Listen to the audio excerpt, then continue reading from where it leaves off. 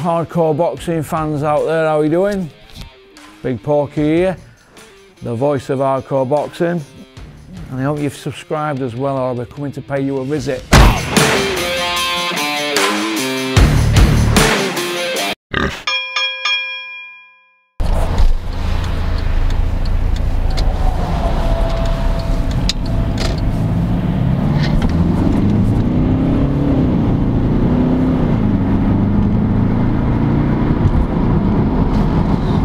Hello all you hardcore boxing fans out there, how you doing? It's Big P here, and still the voice of hardcore boxing. Isn't that right, Smiddo? My biggest critic, old Smiddo. He likes to go through my accounts, don't you, Smiddo? Watch all my videos, leave an opinion. Go on, Smiddo lad, Team Porky. Right. I'm going to do a video about Eduardo's little speech. I couldn't help myself, could I? Now, what I have a problem with about Eduardo's speech, yeah, it was inspiring in some parts, but what are these doing here, these plant pots here? What are they doing? Look at this lot here. Oh my god, at 7:30, Ferry Bridge, we've got traffic inch to inch. That's not good. It's alright for Eduardo to come out with all that, innit, and be nice to people and do this and do that. We're talking about a man here earning £1 million a week, surrounded by security guards, living in a bubble, right? Born with a silver spoon in his mouth. He's never suffered hardship in his life. He's coming out with stuff like that, like he's the saviour of the world. Oh my god. Oh my god. Unbelievable. That was unbelievable. Swear to God, honestly. Cringe. Inspiring in some parts, but the other parts he were going on about, look, like I've just said, the man is living in a goldfish bowl. Alright? He's living in a goldfish bowl. He don't understand what's going on in the real world. All they're interested in is money. I mean, it was me that told everybody about the 25 quid pay-per-view.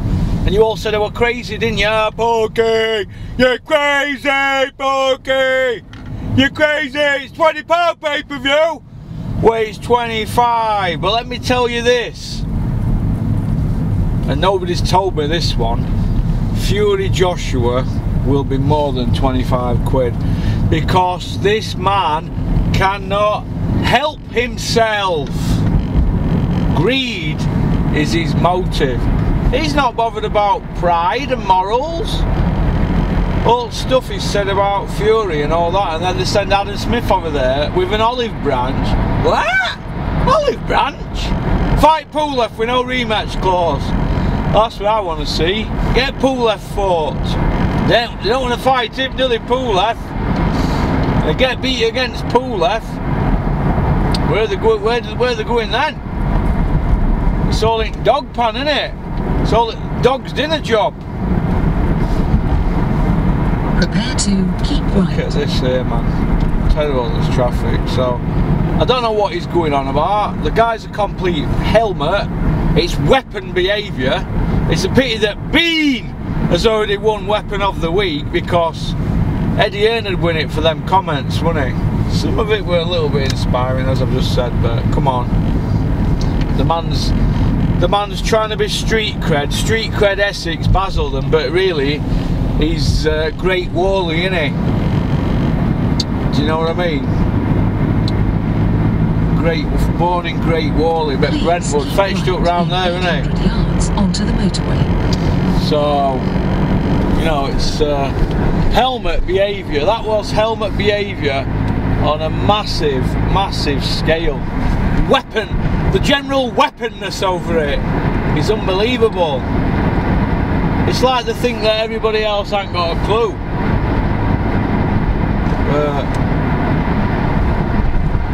Now keep right. So, but now I'm not impressed at all. Oh, I've missed turn off now. I'll have to go next one. Jeez.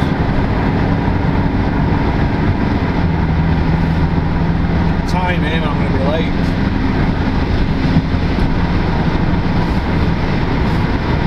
But yeah, the general weaponness over it, over that speech. I mean, why did he have to? Why is Coogan doing 1 minute 20 sit downs with him, but only 25 minutes with Frank Warren? Why is that? Because Eddie overdoes it, doesn't he?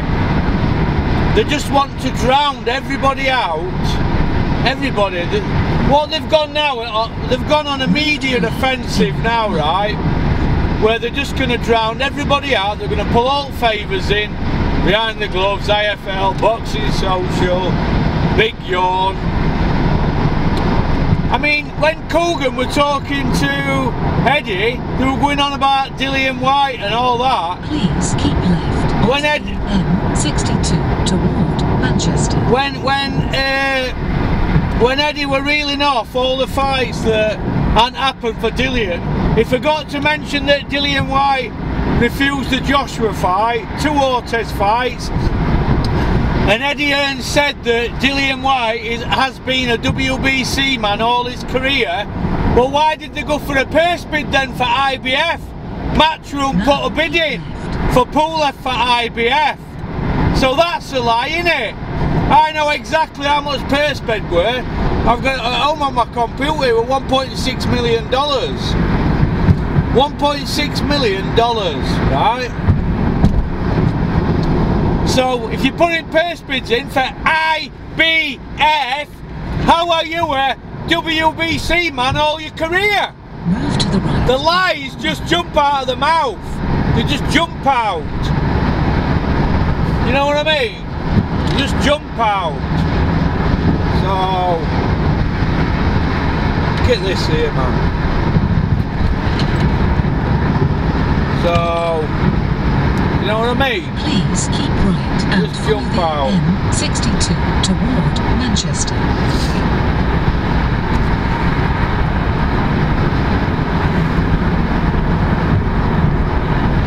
So that's about it really. I'm going to concentrate now, unplug this gimbal now and just chill. But like I've just said to you there, lies, lies and more lies. Dillian White has had ample opportunity to fight for world titles. He chose money before legacy.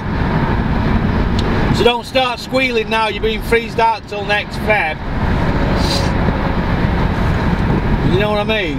Don't start squealing about Wilder took your opportunity and blah, Fury took your opportunity and blah blah. You've had ample opportunity, Dillian White, to fight for a world title. You've not even fought for a European. Caballe's team wanted you to fight him for European because they wanted to get on pay-per-view. But you didn't want to fight Caballel for the European title. Facts! Facts! Alright, peace out.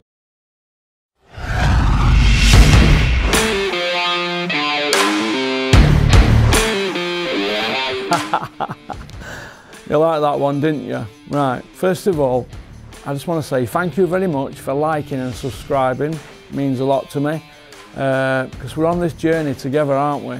So anybody got any ideas for the channel, fire them over to me, porkycorner@mail.com.